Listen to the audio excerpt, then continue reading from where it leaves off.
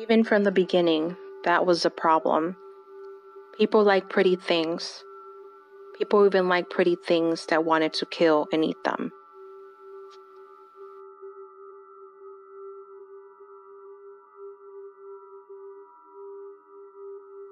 A legend originating out of the beautiful country of the Dominican Republic, a Ciguapa is said to be found deep inside the forest mountain region. Not one but a few of these creatures live upon the shadows of the greenery. At first glance, you may not be alarmed, as the Ciguapa appears to be a small, beautiful woman, with long, skinny legs, dark skin, big, dark eyes, and long, silky hair that covers their naked bodies. They are timid, but moody, and on occasion can be heard making bird-like sounds.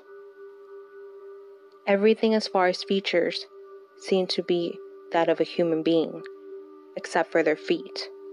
Their feet are set backwards, so that if they encounter man, they can run into hiding while looking straight into their eyes.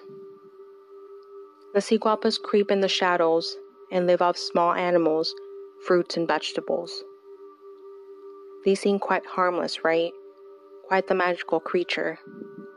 Well, any local to the mountain area knows better than to go and try and look for one, for they are quite the misleading type. The Ciguapa waits upon wandering lonely men who enter the forest.